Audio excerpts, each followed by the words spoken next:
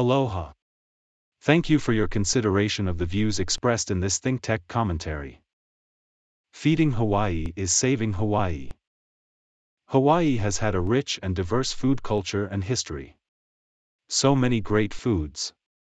But we lost plantation agriculture, and never seriously built a diversified local agriculture industry.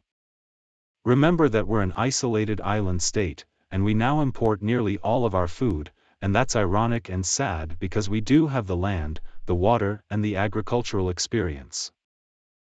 We talk about building an agricultural industry, but we're way behind. We have CTAR to do R&D, but sorry, it hasn't made much of a difference. All in all, we've squandered these resources. If we get extreme weather, a drought on the West Coast, or a failure in the global food supply chain, we're in deep kimchi.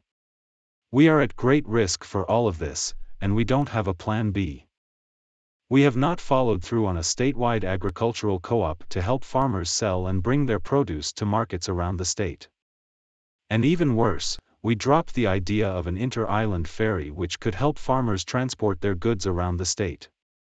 While some legislators are passionate on the subject, state government as a whole has not done nearly enough to incentivize agriculture in Hawaii. The coming legislative session might be a good time to take some long-awaited steps to do the work to develop agriculture in Hawaii. But what can we do? And what steps can we demand that our government take? How about some things like this? Incentivize farms and aquaculture, give them state land and ocean leases, long-term. Incentivize capital investment, give tax credits to investors, and guarantee loans. Incentivize farming entrepreneurship, give them free tuition at UH and tax holidays. Incentivize the marketing of local foods, create a ferry, a co-op, and storage and marketing facilities. Incentivize the sale of local foods, reward hotels, restaurants, and markets. These are just a few of the things the state can do. There are many other things too. We should do a broad array of these things, with political will and gusto, right away. Of course, all incentivizing an agricultural industry will involve money, lots of it. But it's well worth it, don't you think?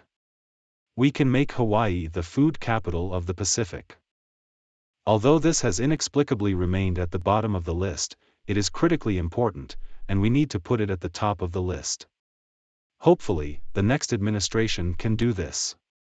The tragic ghost of Christmas future is that we continue to lose our workforce and therefore our tax base, and expose ourselves to the terrible risk, pain, and loss of going hungry.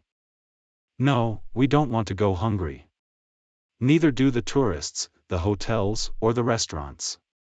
Without food we can bid a fond and permanent farewell to the hospitality industry and our economy.